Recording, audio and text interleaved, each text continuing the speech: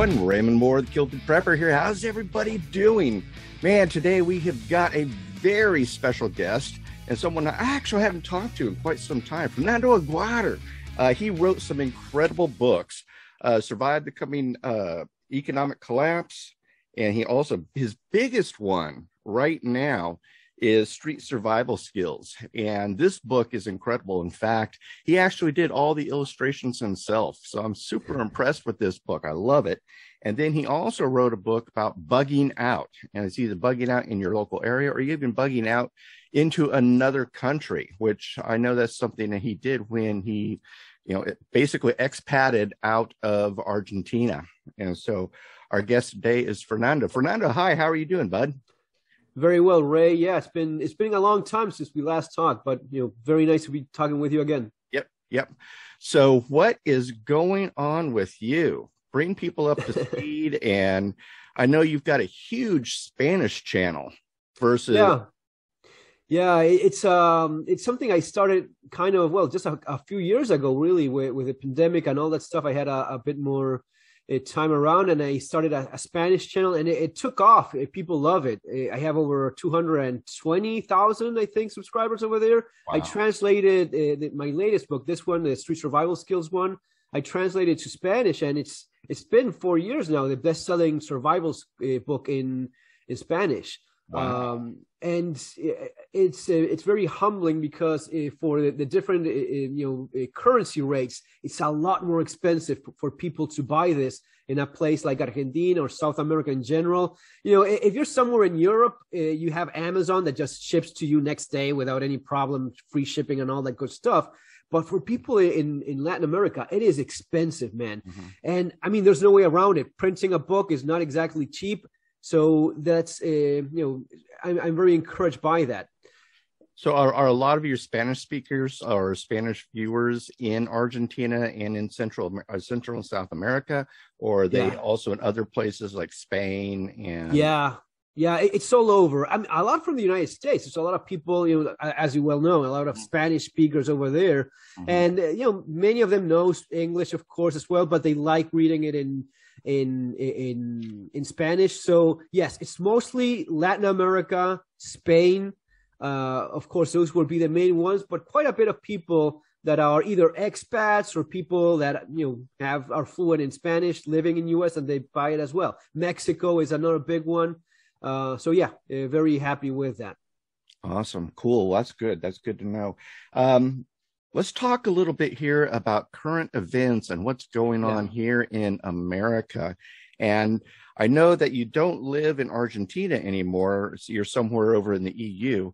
How is everything affecting what America is doing, affecting the world, and from your point of view? Correct. Yeah, that's a good point. I've lived in a number of different places, and I actually move around quite a bit. I'm fortunate enough that I can do that. It's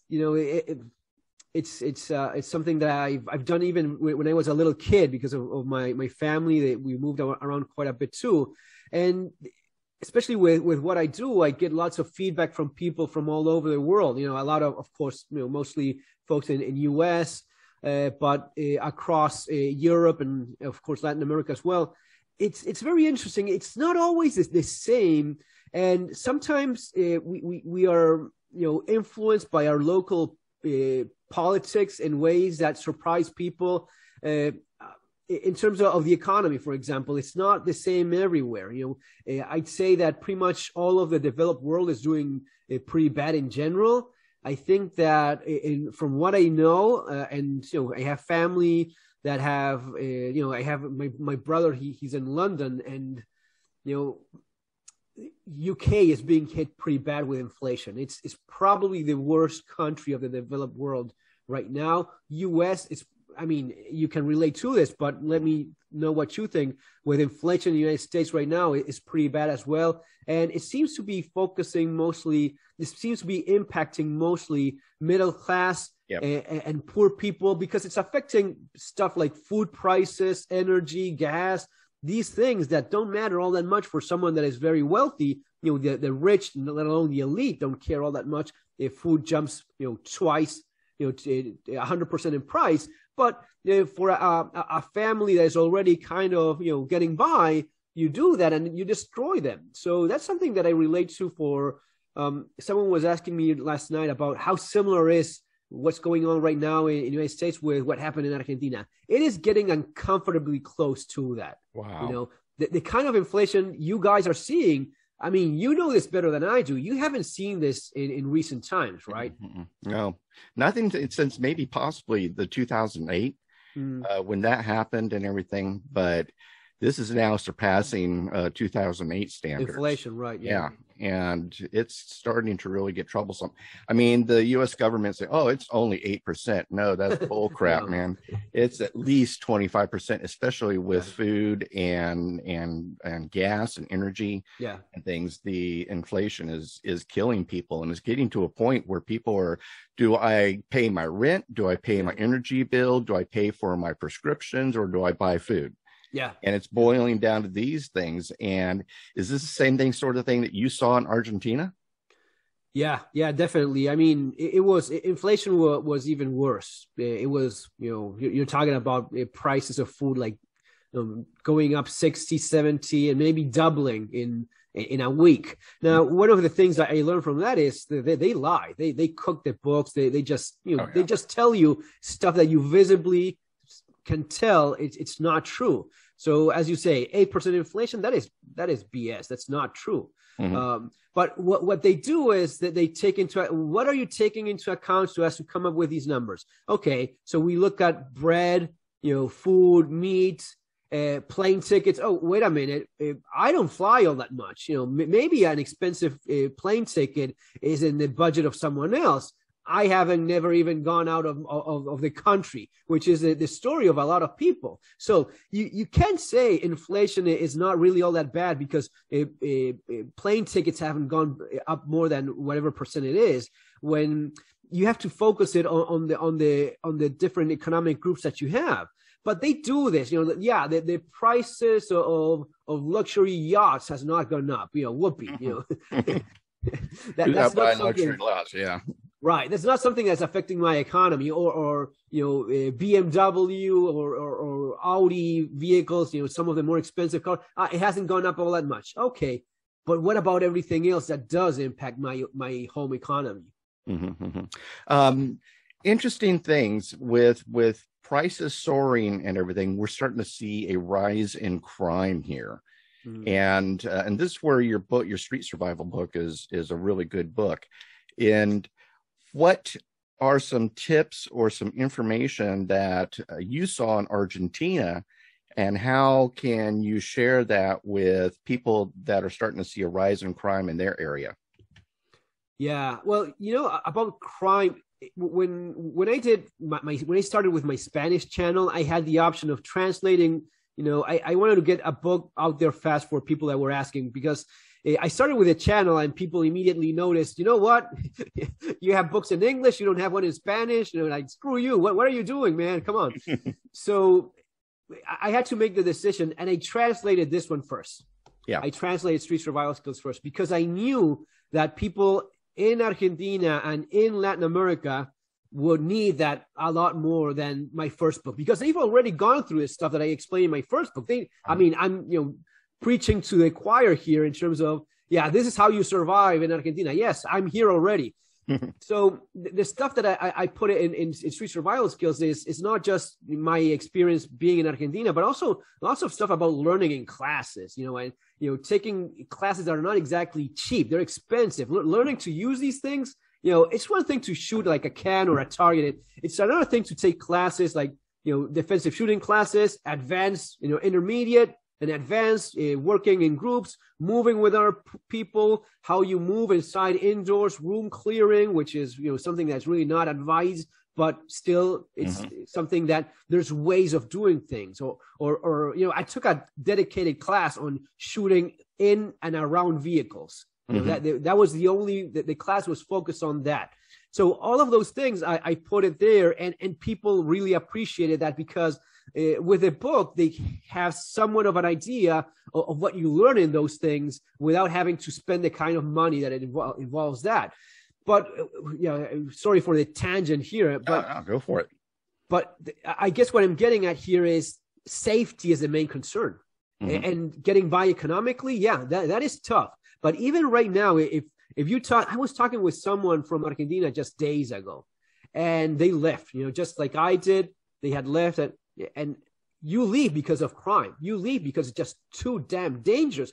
I mean, you can get by even with horrible inflation. Even when half the country becomes poor, you can somehow, find a way, survive, scrap, make more money, get by with less. You can still stay, especially in a developed country, even more so. But when you get shot, man, when your son gets killed, when you are left on a wheelchair, all things that I've known of people having that happen to them, then it's too late. Then it's too late to say, yeah, we're leaving. Yeah, we're moving out of here. And people postpone that and wait and convince themselves, it couldn't be better anywhere else. And there's things you can't do. And that's what I explain in my books and in my videos and all that stuff.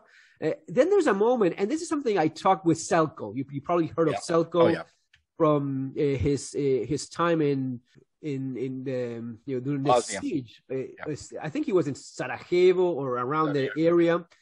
So he's gone through a war in which people were being butchered as well, and the advice is, and even with what you're seeing right now in Ukraine, the advice is don't be there. I mean, we can talk about the tangent of okay, I get my family out of here and I come back and fight for my country because it's my patriotic duty, because I'm not giving up my homeland to these bastards or whatnot. But you first get your family out of the mess. You're not fighting a war with your family, with your kids running around the bullets, But essentially, when it comes down to survival, it's not B, where survival is very difficult or even impossible at times.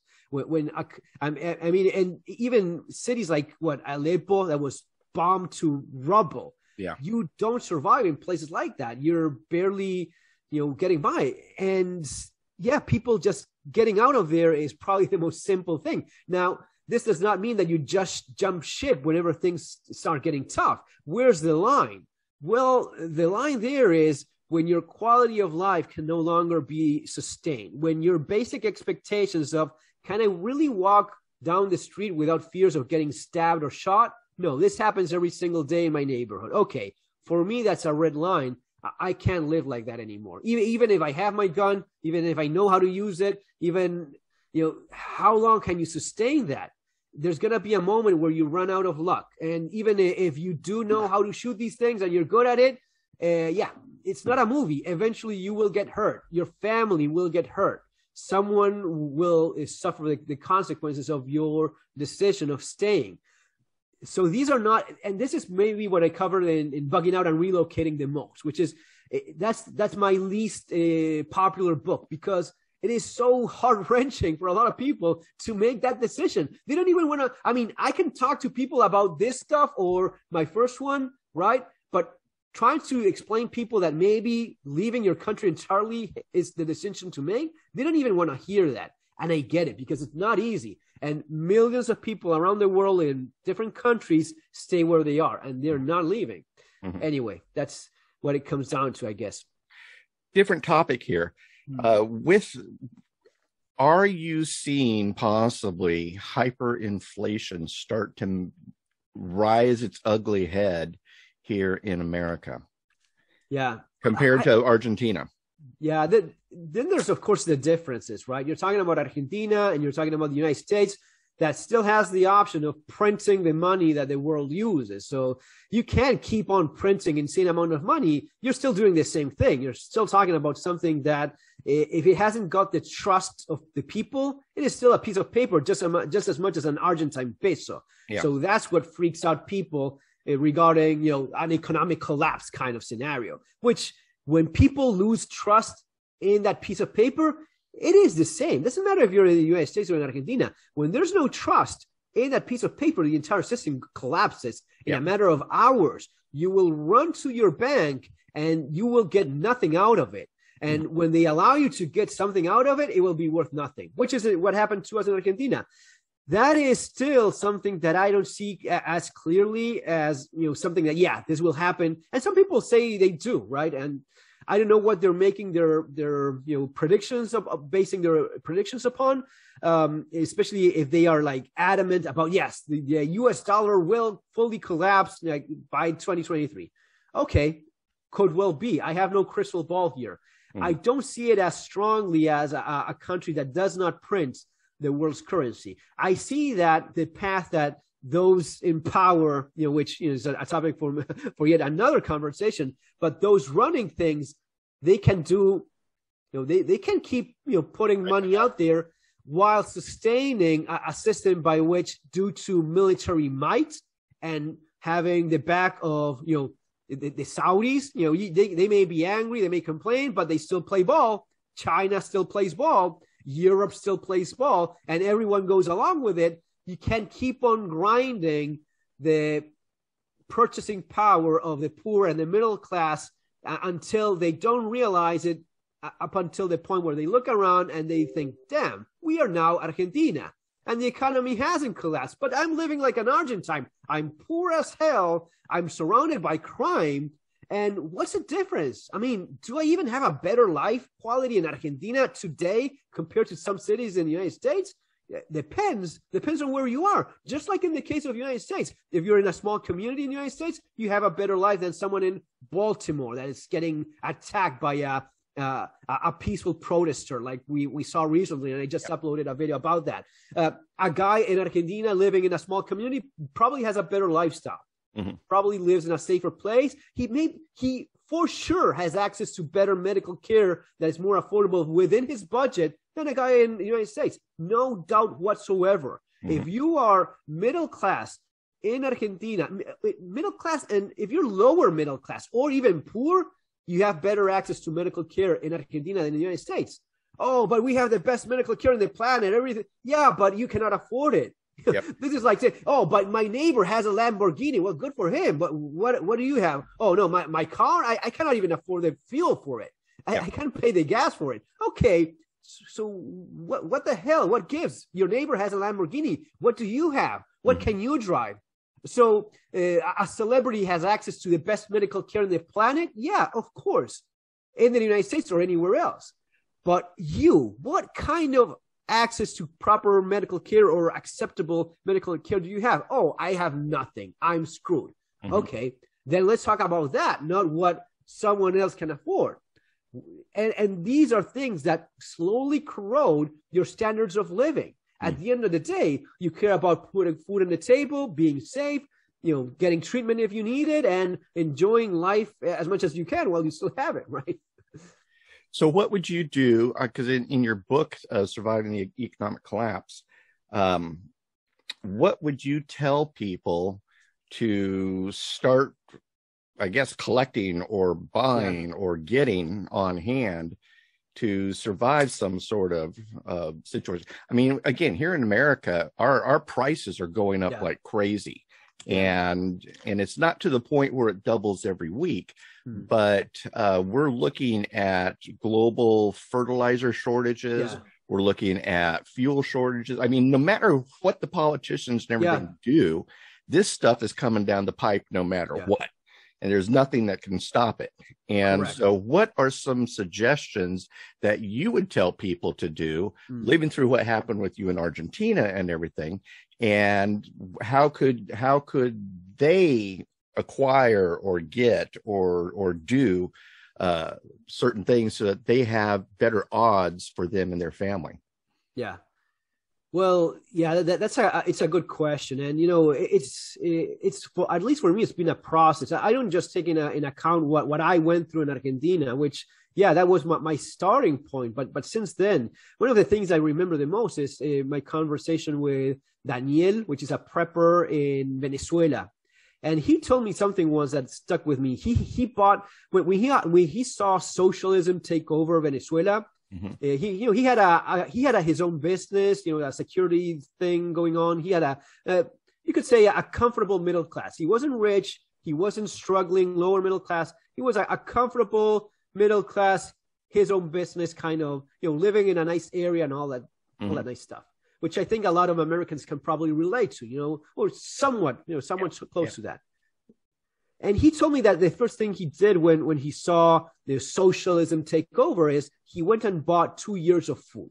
Yeah. 2 years, not 6 months, no, 2 years of food. And talking with him 20 years after that, he told me it's not enough. 2 years of food is not enough, which is something that surprised a lot of people. Even when Mormons say, get a year worth of food, is it? You think they go away with that? Yeah, sure. A year is good. I mean, a month worth of food is good. Whatever amount of food you have.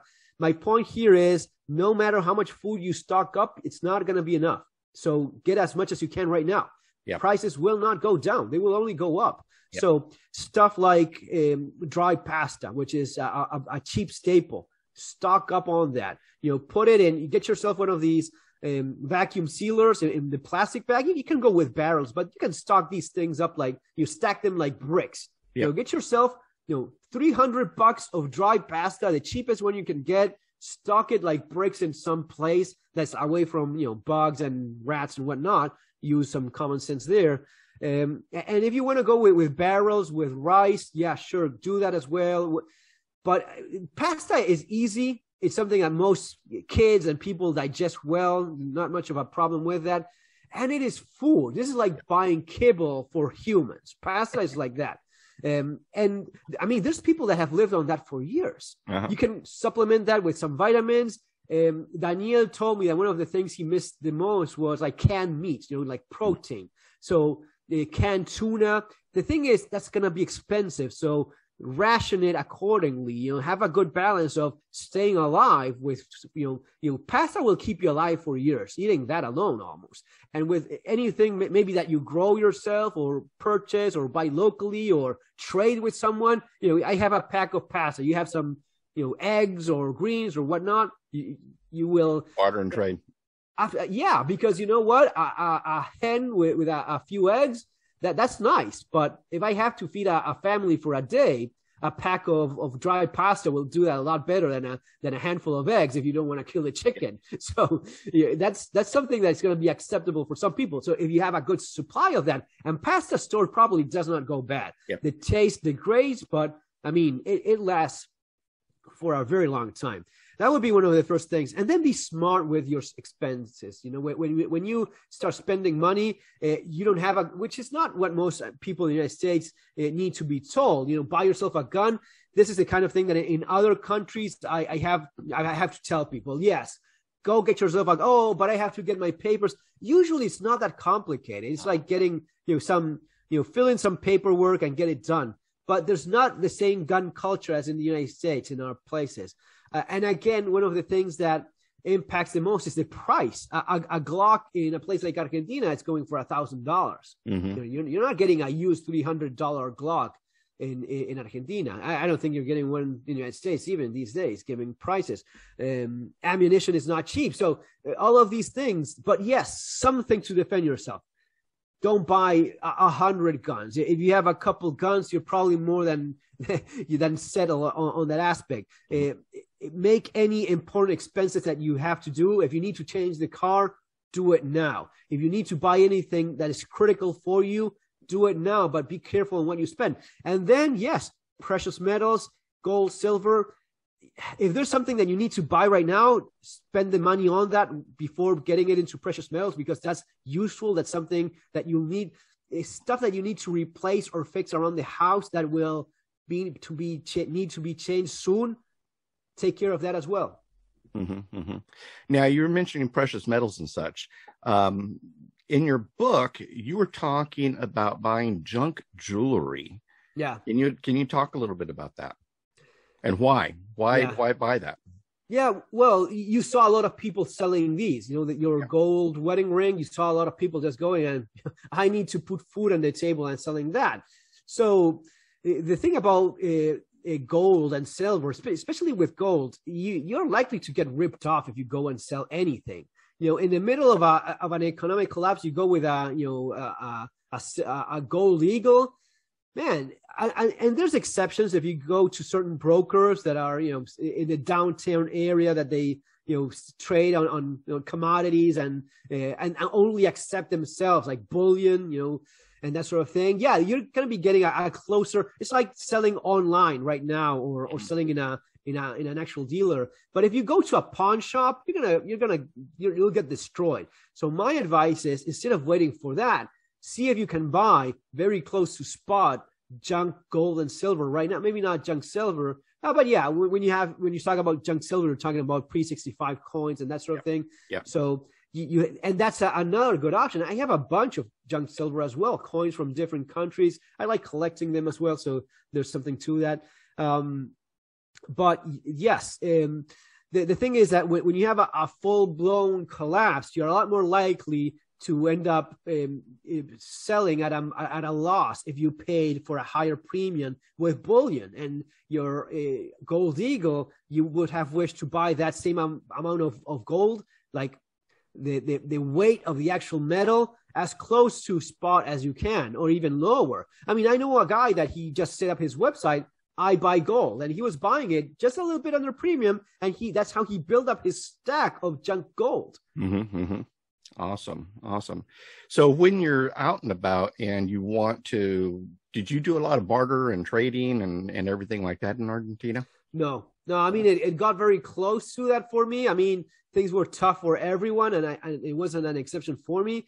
But fortunately, I had enough resources to get by whenever I needed. There's little things that I did sell that you could think, was it bartering? For example, this is stuff that people don't even think about. So I guess it's one of those little pearls of wisdom. I sold my Xbox. And you would be thinking, oh, that is so stupid.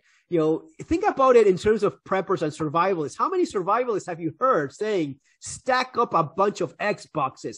They took that Xbox out of my hand. I couldn't have sold gold as fast as my Xbox back in the day.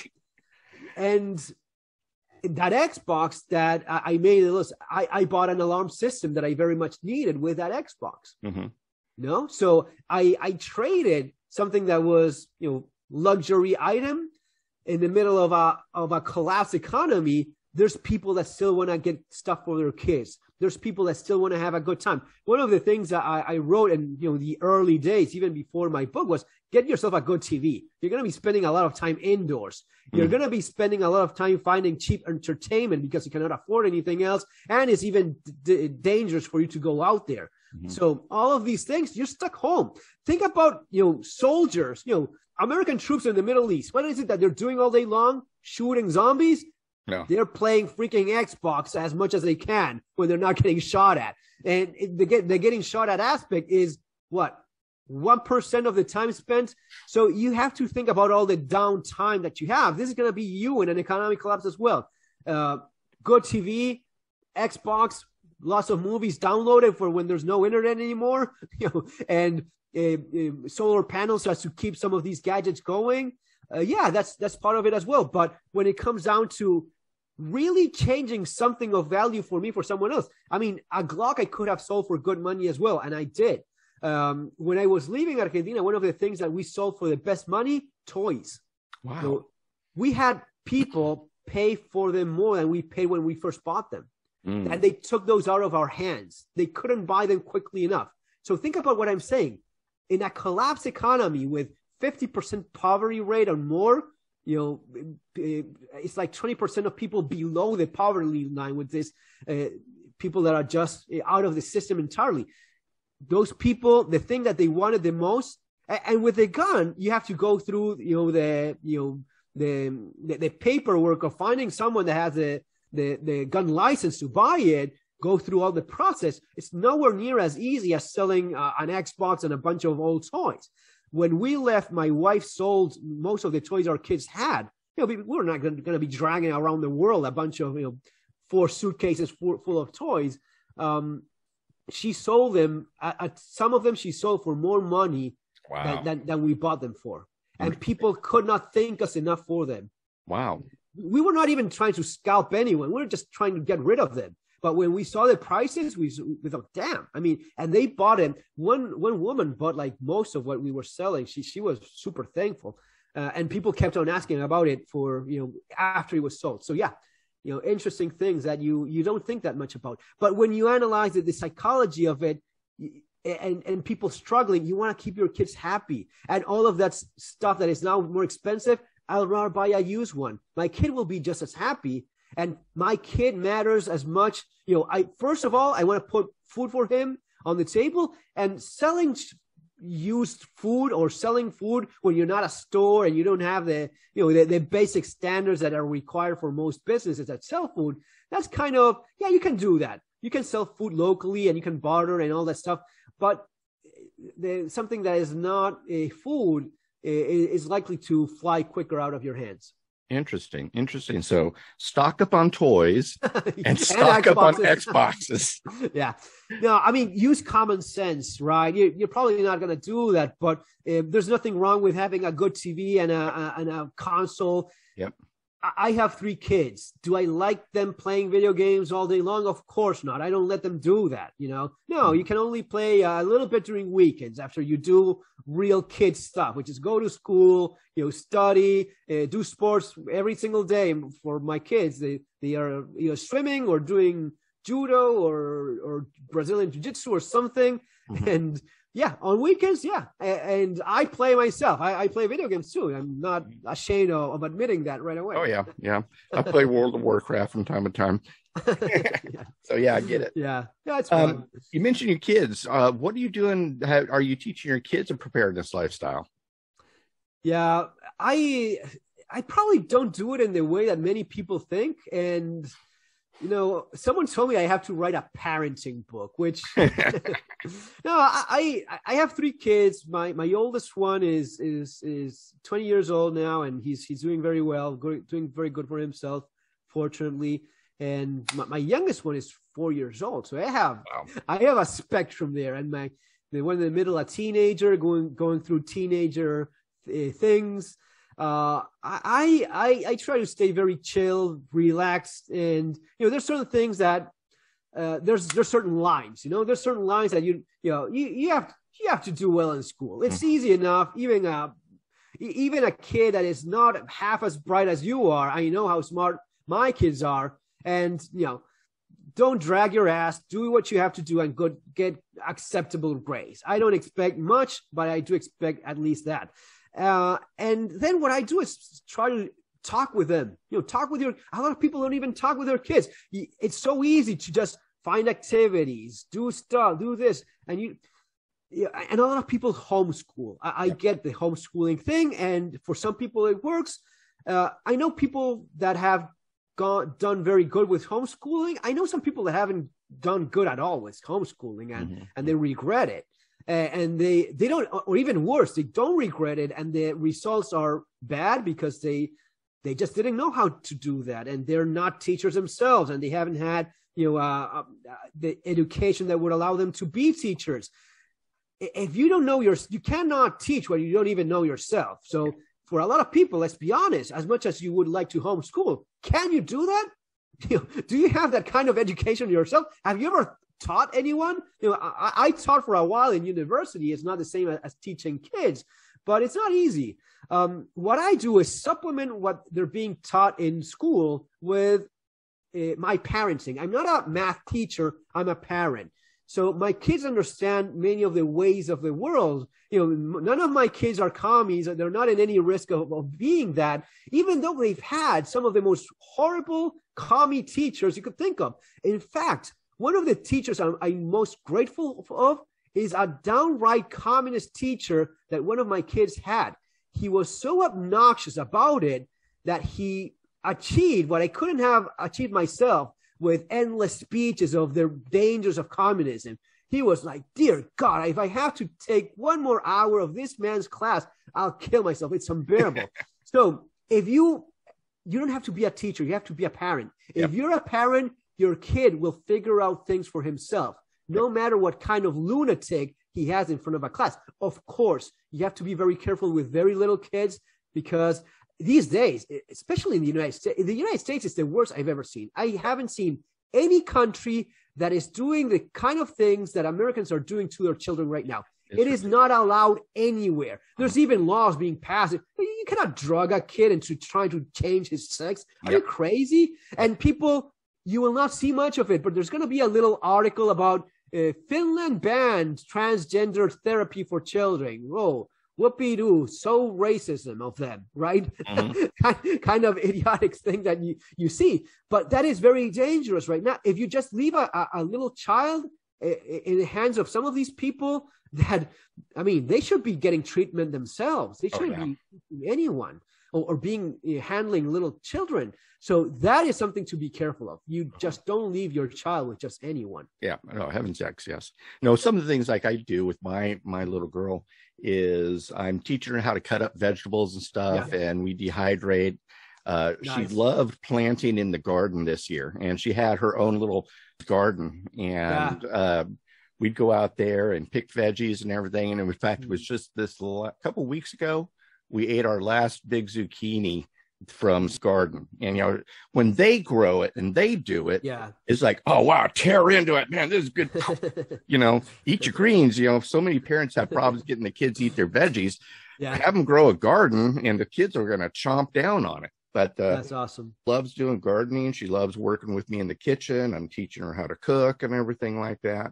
Nice. And so I'm trying to teach my child to be more independent, if you want to say that, and think on her own and stuff. So those. What are your plans for later? Are you planning on doing homeschooling or? We don't know yet.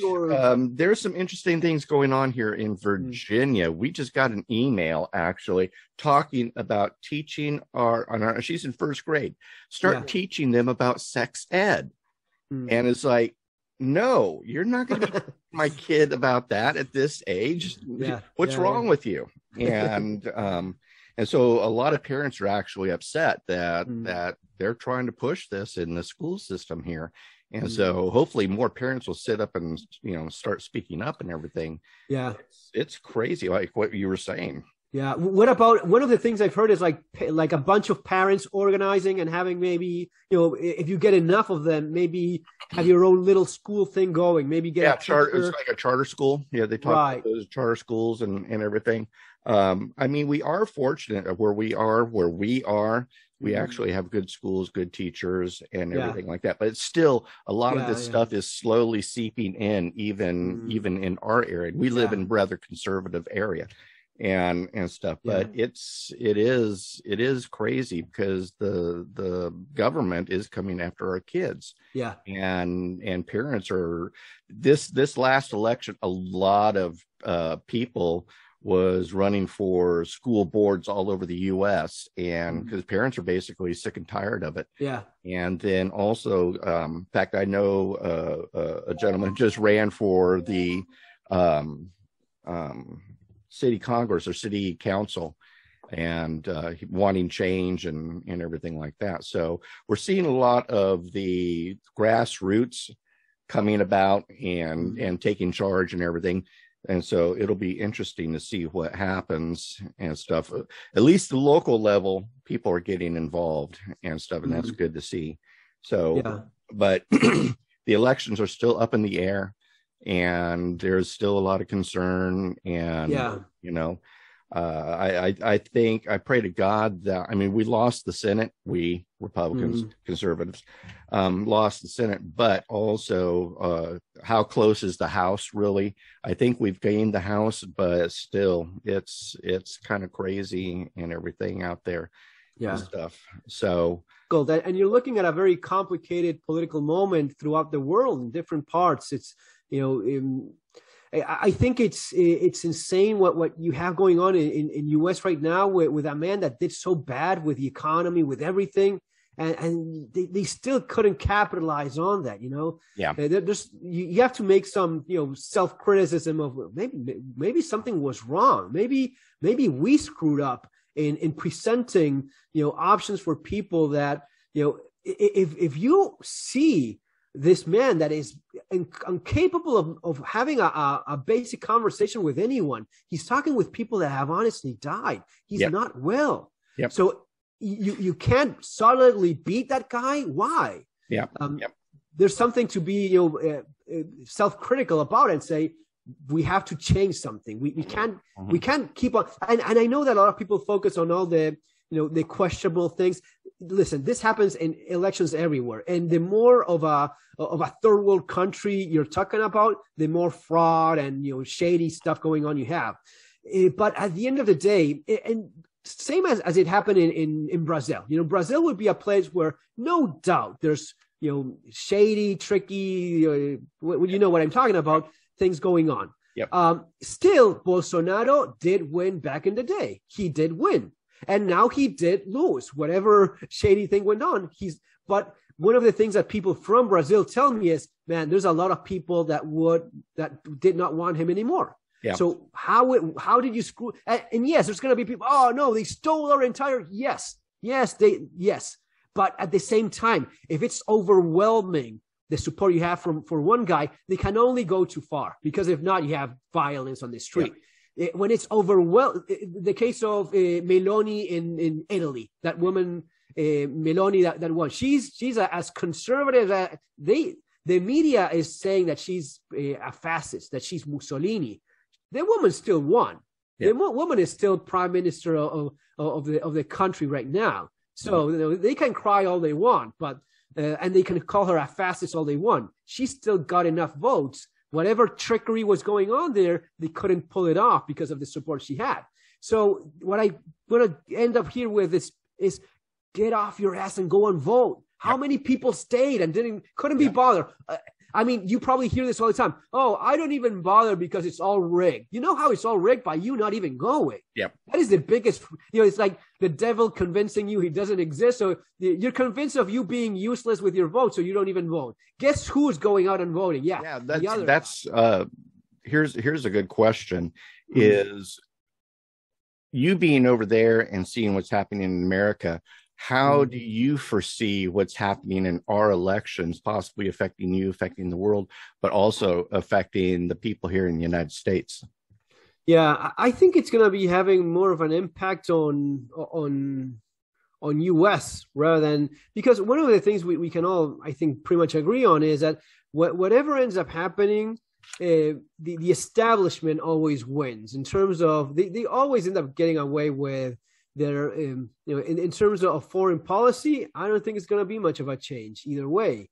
They may bark saying other things, but at the end of the day, it's all about money, right? So you don't mess with the money. Now, the thing I would probably be more concerned about if I was an American is what we were talking about before, how this impacts our schools, our kids, whether they're being exposed to or not, how much you have to make adjustments and plans for protecting yourself and your kids from their agenda, which is very evil in some cases. Yep, I totally agree.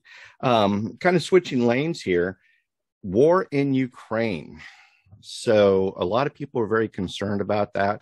I watch other prepper channels and they're talking a lot about it and everything.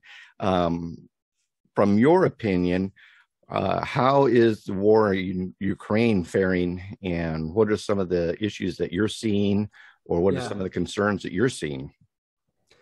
Well, that's one of the things that would be very unique to United States. In the rest of the world, pretty much everyone agrees that, it was a invasion of a Russian authoritarian invading his neighbor and going for a full-on land grab. Whatever politics that they had, and it used to be the case that they had their man, just like in the case of Belarusia, which is, a president that is still under the satellite of Putin, basically working for him, which is kind of messed up. If you have a country that is supposed to be a sovereign nation, how the hell do you have a president that is doing the bidding of someone else rather than your own people? So that was the situation they had until they kicked away the Putin's man. And when all of this really started, which was back in 2014, if I remember right. Mm-hmm. And even then there was, and the entire world looked the other way, because one of the things that you guys in the United States don't, for example, the World Cup, the FIFA, the football or soccer World Cup, It is huge all over the world, except in the United States. In the United States, no one gives a damn. The entire planet is watching that thing. And in 2018, it was done in Russia.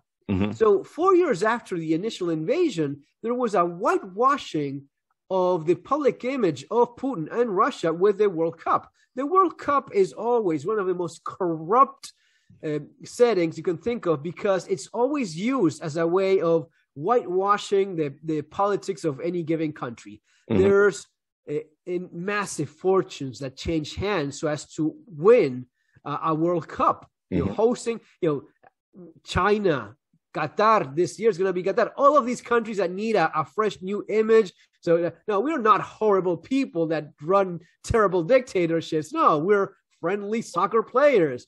So there's a lot of money that you wouldn't believe how much money is involved in all of these things. But it was done in Russia, and no one seemed to care that he had invaded and attacked a neighboring nation in Europe. Mm-hmm. It only got to the unsustainable point when he went just straight for Kiev. I'm taking over the capital, and well, as we all know how that played out. But in the case of the United States, there's not a united, coercive idea of, we don't stand with communism, we don't stand with dictators. There's always this state of, well, Ukraine is also corrupt, or, well, we shouldn't be involved in the politics of other countries. Well, there's always that thing from the right. Usually you see this from the left. It's always countries like Venezuela, Cuba, China, Argentina with their left-wing politicians. It's always the left wing that supports Putin and Russia, because they have this common interest of a Soviet left-leaning way of running things. But in the case of the United States, you have a lot of people in the right that think, well, Ukraine is corrupt, or this was always part of Russia in the 1500s, or all of these, or we do. One of my favorite ones is, we are horrible as well. It's something to see an American saying we are worse than Russia because we invaded Middle East. Okay, yeah, I agree. That's bad. I mean, I have friends that participated in wars in the Middle East. As a good friend of mine, Marine, Force Recon, he was there, and he said, I understand why all this shooting at us. I would shoot at us as well, because we're invading their country. Yep. Whatever excuse you want to make, we're invading them. So of course they're shooting us. I would be shooting at us as well. And he was there, and he did what he had to do as a soldier. And I get it. And he gets it as well. But it is interesting that now, if it's Putin that's invading, well, Putin is fighting Satan and Nazis. Okay, it's kind of very hard. But I want to do a video about Tulsi Gabbard. Tulsi Gabbard is a diehard socialist. She was a Democrat until last week. Now she's the darling of conservatives because she shoots an AR, and she's a veteran that speaks against the military actions that she was directly involved in and participating of the invasions that she speaks against. And now you're supposed to be on Russia's side during an invasion of... Anyway, it seems mad. And it's only in the United States where you see this. And people that go to other countries, they are surprised by not finding a common philosophy or idea of how this is supposed to play out. Now, in terms of how the war is going, it's going terrible for Russia. Mm-hmm. They were doing, and this is something I talked about in my podcast back in the day when this first started. We were talking about how this was a horrible mistake from day one. Yeah. I mean, he had already taken like part of the world was looking away when he took part of the eastern border, which was already bad because you're invading. I mean, no American would give an inch of his own country. You wouldn't be okay with Russia getting back Alaska because it was once theirs. Mm-hmm. You wouldn't. No American would say, "Yeah, let's give them Alaska. We bought it from them from peanuts, and it was really theirs to begin with. So let's surrender Alaska to Russia." Right? No American would ever say that. No Ukrainian says that either. There's not a single Ukrainian that believes that they should give away their. Of course, you have people that are, Russians living in Ukraine that have that idea, sure, but it's very, very much united. The idea, we'll not give them an inch. That's what they're saying. And as of right now, why should they when they're winning? They're actually winning right now. They repelled the main attack to Kiev. That is undeniable. The idea was to take over the country in a week. They thought they would take over the country in a week. That was what Putin had in mind. He went straight for Kiev, and then all of a sudden it started falling apart because the guy Zelensky didn't fly away as expected. He was supposed to leave, replace the regime, and that would have been the end of it. Everyone is happy. There's maybe a civil war going on in Ukraine, and America takes sides and Russia takes sides, and well, no one is invading here anymore. This is Ukrainians fighting Ukrainians, which is something that the United States is always comfortable with. When the American military goes into a country, there's usually because they're on one side or the other of an ongoing conflict of some sort. Now it fell apart because the guy did not leave. Pretty much the entire country rallied around him, and they repelled the Russians in that initial attack. And now you're going for a retreat in the largest, in the key city that they had taken and declared Russian like a month ago, and now they already left. So it's going well for them. Why on earth would they compromise on anything? And last point regarding this, could they even compromise with Russia that has not uphold any agreement they ever had on anything? And if there's one thing they're known for is invading countries and taking them over. I mean, Ukraine has people from Georgia fighting for them. The Chechens that are not siding with Russia, they're fighting against Russia themselves in Ukraine. So they have a lot of support. In the case of the elections, it could have been that with a stronger Republican election, that it could have been maybe a little bit less support, but that's messing with money. And as we said, you don't mess with money. That's a business. Yep. You don't mess with the American economy, which runs on military expense. Yep. So even with a Republican red wave, I don't think it would have changed. Now, of course, even less so. What do you think about the nuclear issue? Do you think people need to be preparing for something like that? I mean, I can honestly see Putin using some small tactical nuke, some 0.03 megaton to wipe out a power plant or an airport or something small and everything. And so, and if that happens, I think the whole world will go crazy and everything. Yeah, like that. That's one of the biggest fears that a lot of people have, and realistically so. Now, one thing that people seem to be forgetting, the United States hit with a drone the Ministry of Defense of Iran in his own country, in his own land. You had a military action against a key military asset in the country. Iran has nukes. No one was worried about Iran nuking U.S. Why not? Yeah. I mean, that was one of the first. And I was talking with. I don't want to put words in other people's mouths if I cannot remember exactly what was being said. But I remember having a conversation, or maybe it was online, maybe it was in a forum chatting. So it could have been a written reply that I said, why did you kill the guy? And it was because he's very bad. And okay, there's a lot of awful people, but why against Iran directly? You're hitting a military high-ranking officer in their own country. Why is it that you have such a grudge against Iran? I mean, yes, we all know that Iran, but if you look online, many people that actually visited Iran, like tourists and such, yes, it is a Muslim nation with everything involved. Now, the United States has no problem doing business with other Muslim nations that are a lot brutal themselves. So the Muslim thing and how much we agree or disagree ourselves as Christians or whatever it is that each one of us is, you may disagree with the culture and the religion itself. but in that case, you're not worried about a nuclear response from a nuclear country, and you feel okay with shredding to pieces a guy with a drone that threw swords at him in his own balcony, which, yeah, is very cool. But at the end of the day, it's still military action against a nuclear power. Now, you're looking at Russia. Russia has more nukes than everyone. We all know that. The thing is, if you have 10 nukes, that's more than enough to cause a lot of pain to anyone. But they have 5,000. First of all, we have to see how much really they have, because in theory, they had 2 million uniforms and they don't even have those. So how many of those are still operable? How much they actually have when they obviously lack so much? They have weapons, of course, yes, but their military has proven to be substandard. Let's put it that way. It is humiliating the way in which they're shown running away right now.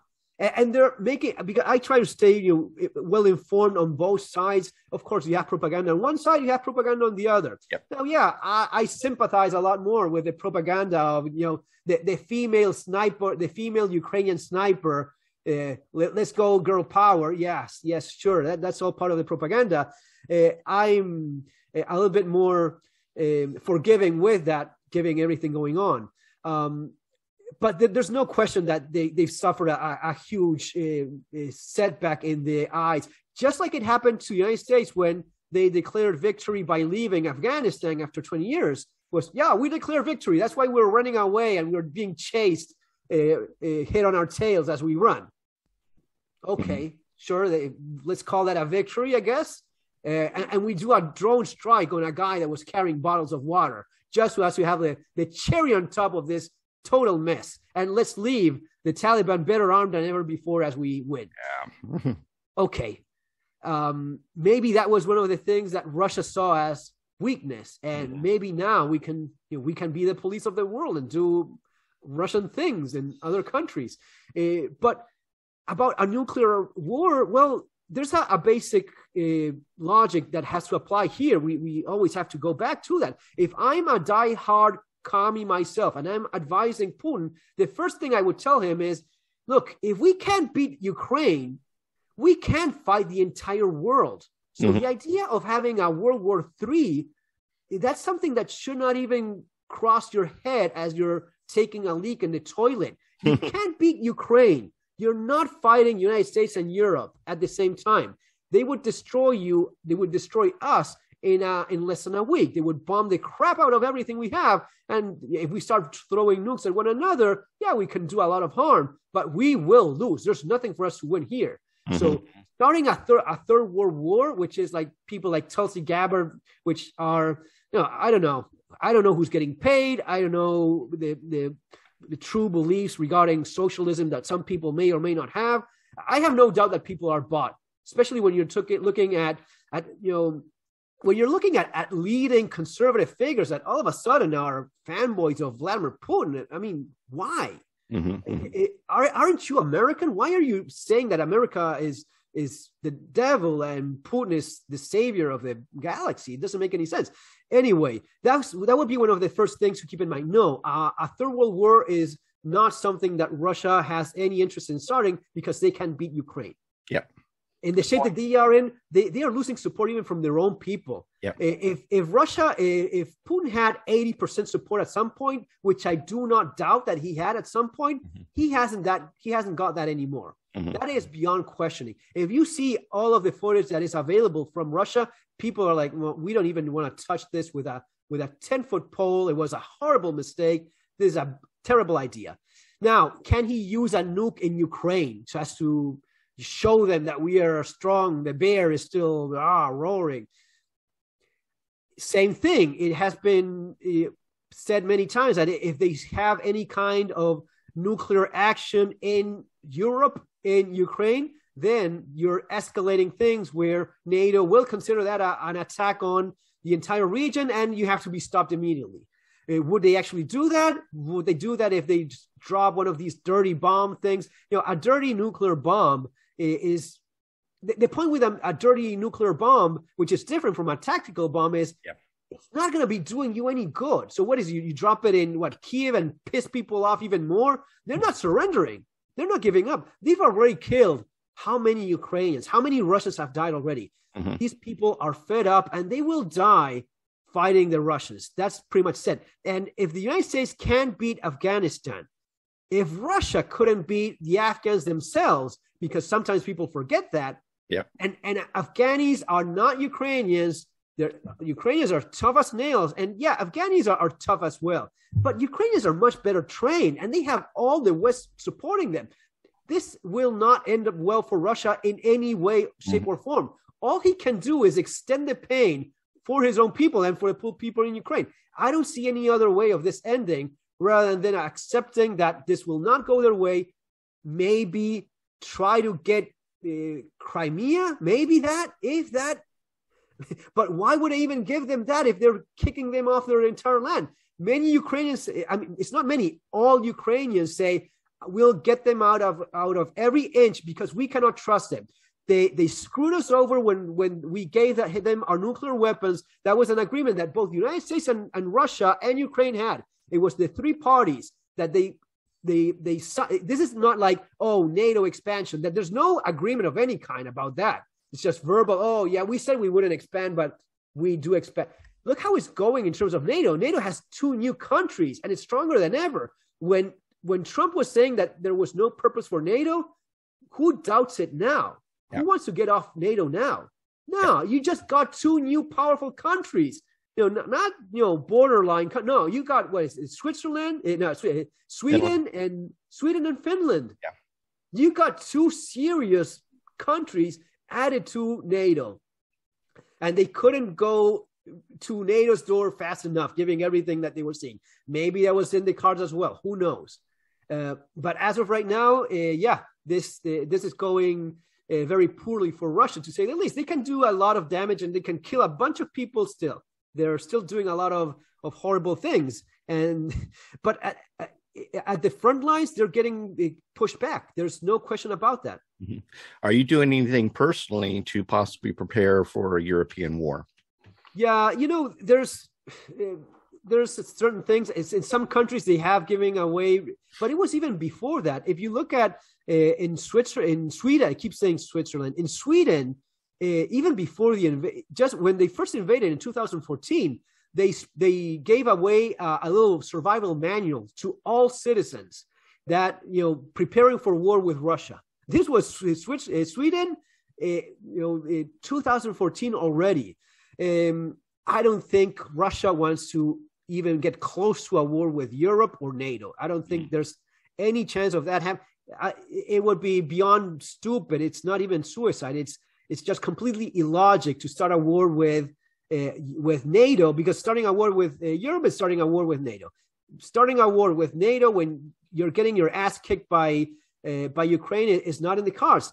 Could there be an explosion of some rogue elements of some kind, some crazy Russian that is replacing Putin? And it's even crazy. If someone replaces Putin right now, it would be someone that is not on the line of Putin. It has to be someone that has the support of the people. You will not have the support of the Russians by going even more crazy and stupid than Putin did already. Mm-hmm. That's, again, not how it rolls. That's not how it goes. If you force people in this impossible position, anyone that's replacing him will have to come and have a mature discussion and say, that was unfortunate. We'll go back to doing our thing. And the damage to Russia is already there. They're already a pariah for anyone rather than a very small amount of countries. I mean, the territories they annexed, not even their allies recognized that themselves. Even their own allies didn't recognize the territory that Russia annexed. Mm-hmm. So anyway, but yes, is iodine tablets, some basic preparedness. A lot of basic preparedness applies to a nuclear conflict as well. And sometimes people think that just a nuclear bomb going off, it's the end of the world. No, it's not. You have to have, a certain amount of attacks. There's been one of the things I always look in terms of preparedness is, has this ever happened before? And if you look at war using nuclear bombs, it has happened before. There's survivors of the attacks on Hiroshima and Nagasaki that are still around. Yep. Burned very bad, but very much alive. Yep. So people have survived it, even being very close to the actual explosion. That would be very close to what a tactical nuclear explosion would be like. It's just around the 10 megaton, is it, give or take? So that's something that, yes, with proper planning, you have a chance of surviving. How worried am I about a nuclear war with Russia? Zero. How likely is it that they would use them in, well, not, you can never say zero. You know, there's always like that 0.1 or 1%. How likely is it for someone in Ukraine? I would be a lot more worried if I'm in Ukraine than if you're in pretty much anywhere else. But you can still survive a nuclear, a tactical nuclear explosion if you're not right in the within the immediate range. You can move away. You have wind. That's yet another thing that Russia has going against it, which is they're so close to Ukraine that even if they do use a tactical nuke, this is probably why he doesn't even consider doing that. Wind. I've been checking the wind pattern for the last few months. It's always pointing towards Russia. Sometimes Kiev is pointing directly at Moscow. So there's been days in which a nuclear detonation in Kiev would end up in nuclear fallout in Moscow within 24 hours. Yeah. What kind of lunatic would do that? Yeah. You cannot risk that. You cannot risk wind changing and dropping fallout on my own country. So that's probably why he doesn't even consider doing that. Yeah. But, very, volatile situation, and we have to all be very careful of all of that. Yeah. Okay. Switching lanes here. Weapons. I see you're playing with your magazine here. Yeah. And here in the desk. Yeah. You showed some weapon there that you have with a flashlight on it. What is it? Let's talk. Well, this would be my Glock 17 would be my choice. I try to not practice. I try to compete, every once in a while. I had a competition recently and shooting IPSC. Didn't do well at all. And that just says a lot about how much I need to practice more, because it is definitely a perishable skill. If you're not practicing, I think that once a month would be the minimum. Once a month just to keep a certain skill with it. I mean, you could even go with less than that. If you look at police training, they do a couple of times a year, sometimes a little bit more, sometimes a little bit less, but around those numbers. But yeah, I try to stay on top of that. I'm grabbing some of my weapons here to do some show and tell here. And I can't find my tie light. I have one of my favorite knives to carry is the Cold Steel tie light, and it's the extra large. I like big long knives. I actually designed a pretty long knife myself. Cool. This is my knife made by. Let me see if I get that close enough. It's made by Aitor. Which is Aitor is people that are into knives, they probably know of it. But Aitor still makes some of the more famous survival knives, like the Jungle King. You probably saw it a bunch of times. Jungle King 1 and 2. Those would be some of the better known survival knives. And I actually got in touch with them, and they ended up making up my design, which is this one. It's full tank. It's a pretty decent knife. This would be my ideal survival knife. It's N680 currently, the production. It was a choice of a tough, very tough stainless steel that still holds an edge better than stuff like 1095. It is expensive. It's not exactly, but it's still going for I think it's $180 in their website. So it's not bad at all. Made in Spain. You're not talking about some China-made crap. So it's made in Spain by Aitor, which is famous survival knife manufacturer. They actually test the Rockwell hardness there. So they test. Yeah, they do a little bit of a test, and there it says Aitor Ferfal over there, and it even comes with a sheath that I'm very happy with. It's the same sheath they use for the Jungle King, and it has a small survival kit. So awesome. A ferro steel, a fire steel, and Yep. it even has a little skinner knife. So you have a second knife. I think it's actually a pretty good deal. Yeah, it's what I did. So it has a stone, a sharpening stone there as well, and a little bit of cordage. So I think it's a pretty cool setup for anyone that wants a quality survival knife. Mm-hmm. Much better than a lot of the stuff that goes for almost as much in the market, and it's your basic carbon steel. Nothing. This is not. This is a boiler Austrian steel, which is quality stuff. So yeah. Anyway, I'm super happy with it. So that's why I find myself talking about it. My latest purchase is I used to have a Glock 26. And I've been looking around. What do I get a Glock 26 again? Until I talked to some of my viewers and everything, and a lot of people kept coming back to getting a Canik TP Elite. Yeah. And it's a Glock 26, or it's a Glock 26 architecture. But the thing I like about it is that it has a plate here, so that you can put a red dot. Your red dot, and things. Nice. And then the magazines are not a 10 round, but a 12 round. And then the other magazine, I think it's 15 or 16. 15 round magazine and everything. But it even comes with a cool little Kydex, holster and everything. But I love this thing, and it's very feature rich, and I think it's a great. This is my carry and conceal, and then like you, I have a 19 with a TLR1 also on it and everything, and that's my home defense weapon. Nice. And then one of my other pocket swords that I like is this Luzon by Cold Steel.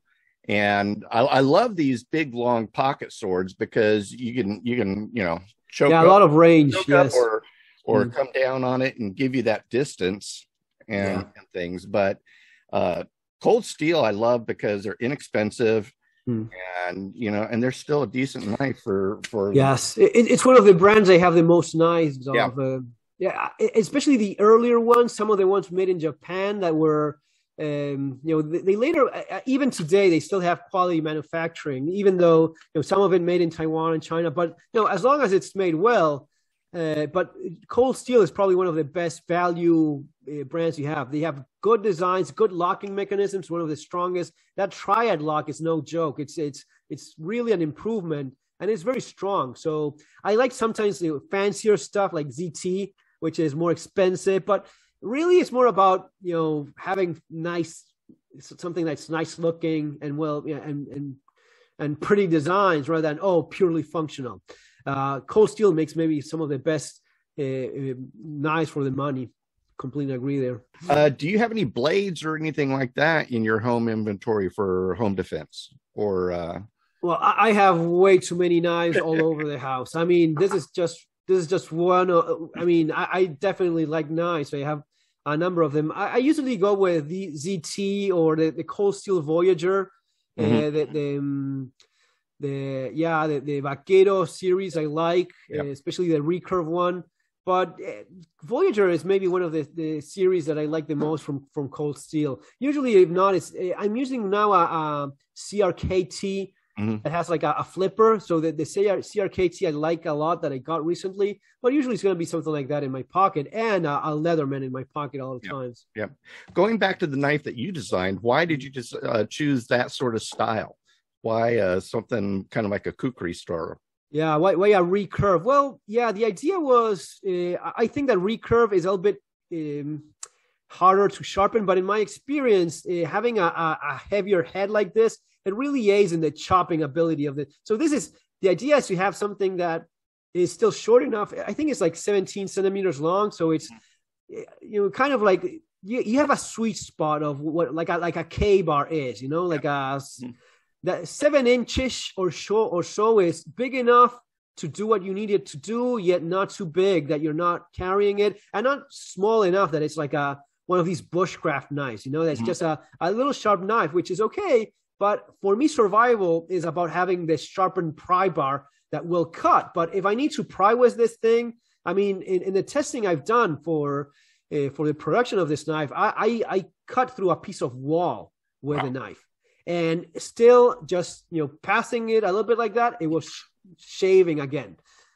That's because of the steel that is used. That's because of the geometry of the blade. It's pretty, thick stock. So it's not the sharpest, if you go with a puco style of grind, that's going to be sharper, but you're not going to be cutting through a brick and then, shaving with it almost right away.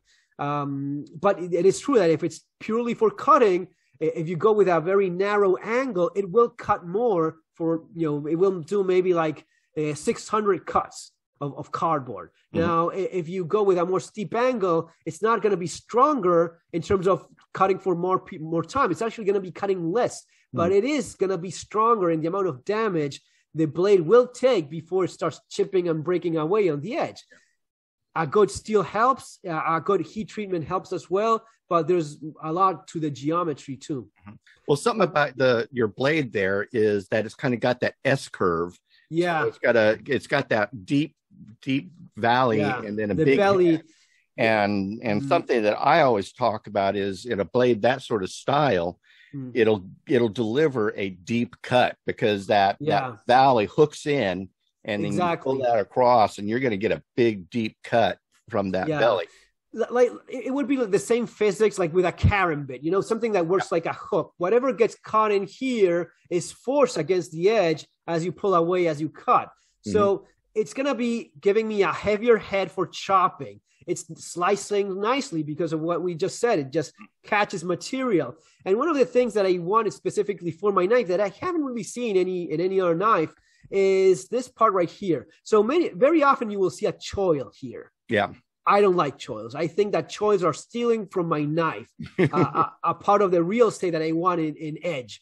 So usually the choil means it's easier to sharpen. It's easier for the manufacturing guy to finish off that edge nice and clean, because the Spanish notch has something to do with that, but especially the American bigger notch things that, I put my finger there.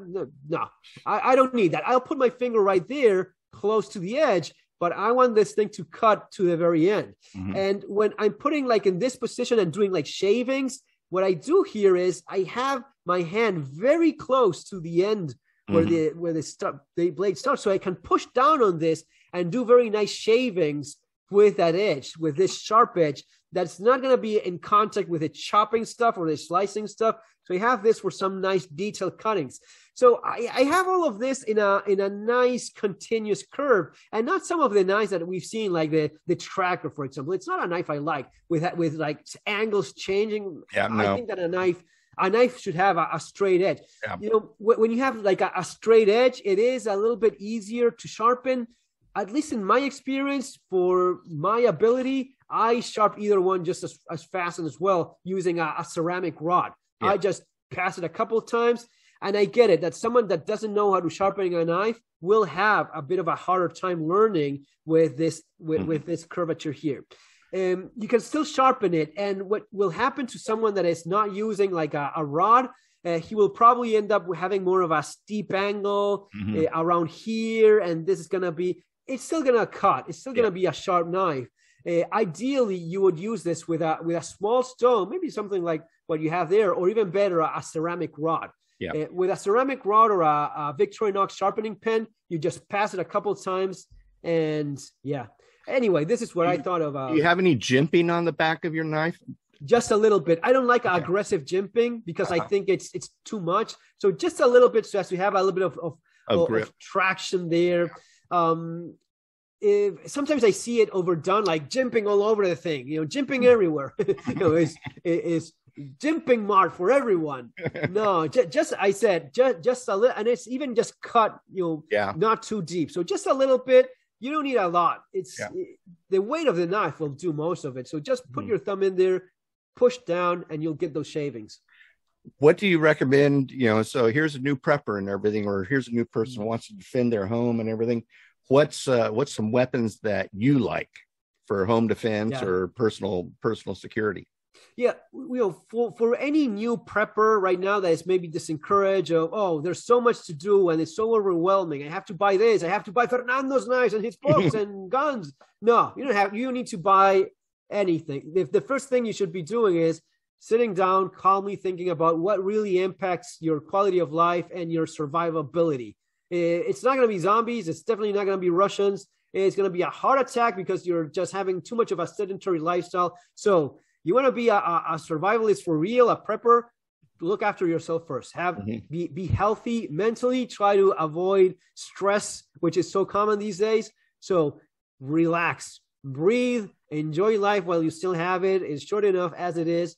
Take care of your body. Some of these Instagram models that so many people like to hate on, like, oh, look at the hot 20-year-old girl she's actually doing a lot of money and she's probably very healthy, and the guy doing the same thing. I mean, dude, well done. You're happy, you're healthy, you're in good shape. You already have, pretty much most of what most preppers are actually missing. So do a little bit of that. Eat healthier, work out a little bit more. No one is pretending here to be an athlete or anything, but there's always something that we could do better. I mean, I have a pretty healthy diet, mostly thanks to my wife. That is, a lot better for all of that. I go for the junk stuff more often, but that is key. Healthy family. It all starts here and it goes through here and it ends up here. And then, buy the food, buy a gun, learn how to shoot it. Stay on top of things, make plans, have plans for contingencies. That's usually a lot more to that. A guy in Ukraine that needs to escape because of the freaking Russians, he better have a plan and act upon it when necessary. I've done videos even days before the invasion in Kiev. People were preparing suitcases. They had a suitcase like a go bag. There wasn't any gun in there. There wasn't 1,000 rounds of ammunition. It was clothes, money, documents, and little else. Those people that moved away probably started over elsewhere. And as bad as that is, it's not as bad as getting bombed by the freaking Russians. Yep. So that could be you in the United States with a natural disaster, with social uprising in some of the inner cities that get out of control, Ronnie King style or worse. Ronnie King in 2023. Yep. So all of these things do help a lot. Don't focus so much on buying a ton of stuff. Yes, of course, my books, I feel very strongly about them because I wrote them myself, and I think they help people quite a bit. And people tell me that, that just makes my day when I get a message on Instagram or in YouTube. It's very often for the Spanish crowd and Spanish channel that, oh, thank you so much. It really is humbling because I know how expensive it is for them. So that besides spending, it would be the equivalent of an American spending $100 to buy my book. They would be insulting me all day long if I put that price. They wouldn't be thanking me. But people in Latin America thank me for it. You know why they do that? Because they're going through it and they need it. You would not believe how many times people that got my Spanish book tell me, dude, I was robbed. This happened. I remember what you said in a video. I remember what I read in your book. It saved my life. Thank you. I've already lost count of that. It happened with my books in English again as well, but it was not as common. In Latin America, is a tougher place in general, so people put all of this to use more often. So, anything else that you want to share? No, man, I think we covered a lot of stuff. I think it went very well, right? Anything else that you can think of that? No. Do me a favor and tell me how people can get hold of you. Sure. Talk about your YouTube channel. Talk about your books and where you get the books. You have my YouTube channel is The Modern Survivalist, Supervivencia Moderna for people in Spanish, but The Modern Survivalist for my English channel. I have on Instagram as well that every once in a while upload something. And the books would be these three: Bugging Out and Relocating, Surviving the Economic Collapse, and Street Survival Skills. The three ones that I have so far, and more stuff down the pipeline for eventually. Well, I want to recommend your Street Survival Skills. That is a great book. That's an incredible. Thank you. Thanks. Much appreciated. And I love all your little and you drew all those yourself. Yeah, I mean, I studied architecture actually, and I taught architectural representation, which is a lot of sketching and drawing. So, some people didn't like my drawings, but I think that 9 out of 10, more like 95 out of 100 did like it. Yeah. The idea is to transmit something. So, for example, if I want people to remember something, maybe I do a little cartoonish kind of doodle, right? Something. And if I need to explain something like more technical, like when talking about hand placement, you know, when drawing, then like drawing a gun, I mean, then that is requiring a little bit more of a detailed, you know, schematic of, you know, careful finger placement. And this is the best way I could possibly do it.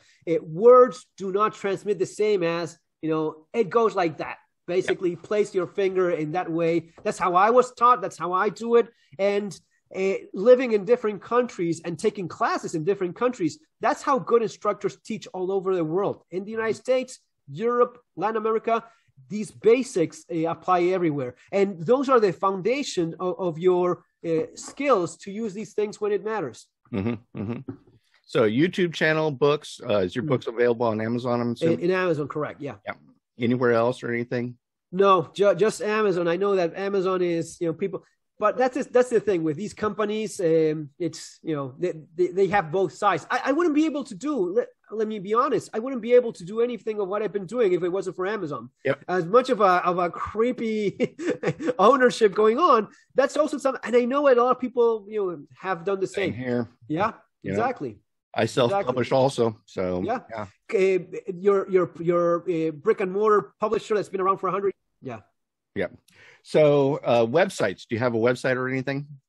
I have the Modern Survivalist website, but I mostly stick to YouTube these days. It's where most people go. Okay. Well, folks, want to thank you so much for joining in. I want to really thank Fernando for taking this time and sharing with us some really great in-depth insight and information. And so what's the best way of contacting you? On your YouTube channel? Yeah, through the YouTube channel. In the description, you have ways of reaching me through there. Okay, cool. So contact Fernando if you have any questions. Ferfal is a lot of fun. I really enjoyed it. Thank you so much, bud. So, folks, we'll see you. Goodbye. God bless. And Kilted.